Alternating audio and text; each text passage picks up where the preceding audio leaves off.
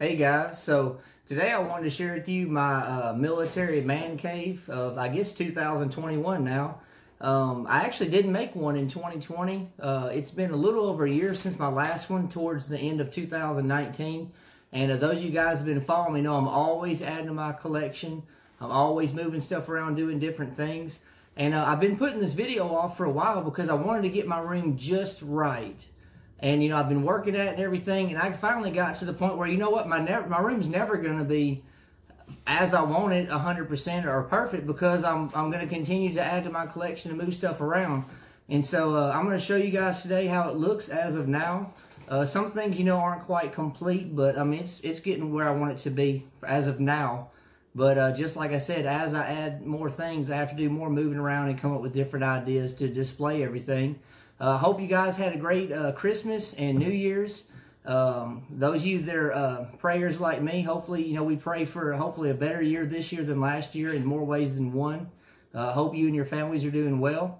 And I'm looking forward to hopefully a good year for me making videos. Last year, I kind of dipped down quite a bit from the normal amount of videos I make, but hopefully this year things will turn around. You know, only time will tell.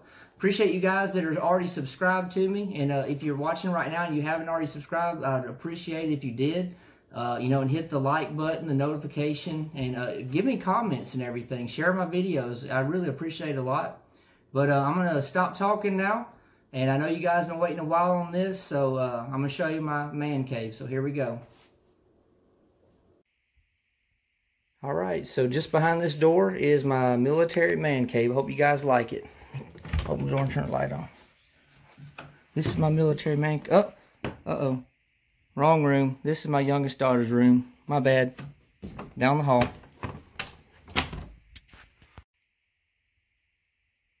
Alright guys, so for real, this actually is my military man cave. And I hope you like it.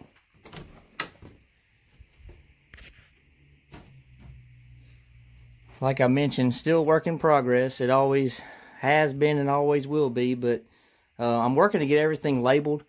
You know, I like to label stuff just with a description of what everything is. You know, God forbid when I die or if I died, my wife and family would have some kind of idea about what the items are and what I paid for them and everything. But, you know, got some flak helmets and different things here set up, Navy Talker helmets. Still working on these mannequin heads and stuff right through here. Got my uniforms. See, I got a lot of them. I couldn't even tell you how many I have, but I actually ran out of room. You know, I built this pipe shelf probably 2 years ago now. Some little idea I had, and it actually worked out, so I'm happy with that. Got some double buckle combat boots and shoe packs and rough outs, boondockers, different things right there. Got my medals right here. Still working on that display right there. Right under here, I got so many mess kits and stuff. These are my DVDs. All these are war movies. Right in this corner here, I've got some pictures of my grandfather. Those of you who don't know, he was a Marine in the Korean War, fought in a lot of the major battles, including the Chosin Reservoir. So that's kind of like I guess a memorial corner to him. Got some other pictures here of stuff I picked up along the way. Got my World War II veteran friend, 9th Armored Division. He is 98 years old, be 99 this year. Mr. Larry gave me this picture here of his family member there. But most of you guys know I love helmets. I got helmets all the way along the top of the room here. And I couldn't even tell you how many helmets I have. I know somewhere around 130. I'd say between like 128 and 132. I think out of all those, about 80 of them are World War II M1 helmets. I'm getting into my World War II M1 helmet wall here. I'll kind of slow down a little bit and kind of pan. I'm still working on labels. You see some of them are crooked and stuff. You know, I'm OCD, so like again, it took me a while to make this video, but lots of M1 helmets. Absolutely love them. They're so iconic, you know, and I just love them so much. Again, I think I've got like 80. But most of them are McCords. I think I got about 15 Schluters and like 60 or 60 something McCords, but can never have enough helmets. Right here I got just some stuff I kind of displayed on the wall. I believe I have like 82 or 83 canteens. You see there? Just all different types of canteens. Never have enough of them. You know, I keep finding them for such like little or nothing, so I just feel like I have to buy them and almost rescue them from antique store or flea market or whatever else, but just love them, you know. These footlockers here have some gear and different stuff in there. These 303 crates here actually have ammo in them. These are actually empty, but love ammo boxes as well. Right here is kind of my ammo box corner, I guess. Most of these, you know, have ammo in them. Some of them are just like cases, because I always pick up my brass when I shoot and save them, just because, even though I don't reload, maybe one day, but I like to pick them up anyways.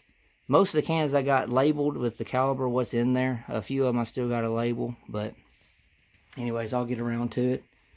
Nice gift there from Mr. Norman. Right up here, just some stuff I'm kind of working with. In here, obviously, is my gun safe, so I got my guns in there. And I made a whole gun collection video, I think it was around April of last year. It's been about 9 months. And I've added a few more, which those of you guys that watched my CMP video, I added 3 rifles. So if you haven't already, take a look at the CMP unboxing video and the CMP experience video. And I hope to visit them again soon this year, maybe the next 2-3 months. But in the future, I might do another whole gun collection. But for now, I'm not necessarily going to open this up and show you guys. But try not to make this too lengthy of a video. But I love my American flags. I don't know if you've noticed, just from me panning the room, I don't know how many I got on the walls or the folded flags. But I absolutely love this country. I'm very patriotic. And, you know, I thank God that...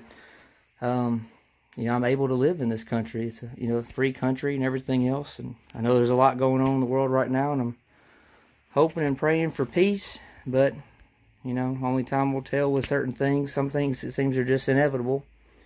But I'll show you my display case here. I got some stuff there on top. That's my grandparents', you know, Iwo Jima flag raising. That's my favorite Pacific Theater battle. That's right there, just really cool little Vietnam display there, or decorative picture there. Got some ordnance, quite a bit of ordnance in this display case. This right here is a bandolier with World War I ammo. Got a bunch of, you know, different calibers and from different countries. A lot of 50 caliber, a lot of 20 millimeter. Some of these are live, some you can see have been drilled out.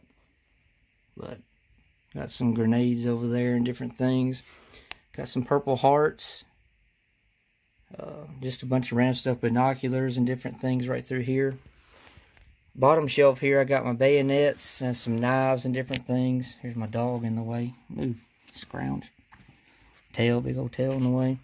But I'm still trying to work through this. But that's actually not a real German Luger. It's a cast, like a you know, movie prop or whatever. But yeah, I got that light in there. I'm all about lighting things up, you know. I'm all about, you know, displaying things, and again, being OCD, I want things to be organized as much as possible and look good. Right over here, this is actually my military book collection. I've read all of these, and actually, the bottom of these 2 footlockers behind those ammo boxes are full of books. I probably got 80 books I haven't even read. But anyways, again, I don't want to make this just too lengthy of a video, but I'll just kind of pan the room again. You know, really, the way I've got my helmet set up is it kind of starts in this corner here, really. You know, World War I, and then it rolls over into, you know, World War II M1s, starting with the earliest ones. They're actually in order by production date, and again, it's around about, you know, within maybe a month or 2 of when they're made, going by, you know, the heat stamp or lot of steel or heat lot. I know there's a lot of you know, different information about that, and nothing's really set in stone. There's just, you know, different characteristics. You can even, you know, look at a helmet and judge roughly when it was made. So, you know, the charts that's available, especially the one for M1 McCords, are not necessarily, you know, set in stone by any means. It's just kind of more of a guide or a reference. But just kind of panning the room here, and I appreciate you guys that are still watching with me. And I know some of you guys might be bummed out about the gun safe. But here, I'll go ahead and do this. I'll go ahead and show you.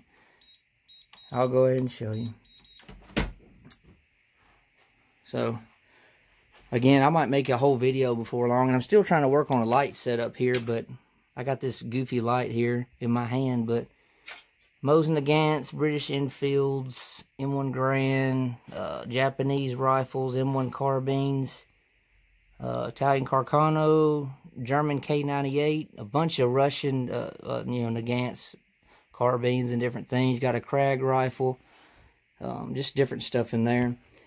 Got a Nagant pistol, model 1898. Got a Springfield 1911, made in 1914, all original. And those you guys might not know this, but the Springfield World War I's are pretty rare, because they made less than 26,000 of them, is my understanding, during World War I. So this is one of less than 26,000, all original, including the barrel. So thankful to have that in the collection. And again, honestly, guys, I've only got 2 handguns. I got all these rifles and 2 handguns. I'm just so picky about, handguns, and rifles just seem for me to be so much cheaper to pick up, which, again, prices are going up and everything else. But anyways, guys, I hope you like this video. Again, this is just the first of hopefully many this year, if everything works out. So y'all, if you're the praying type, be in prayer with me about what's going on, not only in this country, but worldwide. There's a lot of evil in the world and a lot of different things that are shifting around and taking place. But hopefully, it's another good collecting year for myself and you guys as well. Y'all keep making videos and keep putting them out there. Don't be embarrassed or shy about making a video showing your collection, Just if you're passionate about it and you love it, keep on doing it. Just remember to have fun along the way. It's all about having fun, preserving history, and, doing our part, to keep history alive so it's not forgotten. But hope you guys enjoy this video. I actually vacuumed the carpet because I knew you guys would be in here with me today. And that's my dog, Mudd, M-U-D-D. See, she just turned her head when I said that. But she's about 5.5 months old. We've had her for about 3.5 months. But Mudd, what are you doing? Are you going to collect military stuff? You going to collect military stuff? Maybe. Anyways, guys, God bless all of you. Like, comment, share, subscribe. Be getting back to you soon. Thank you.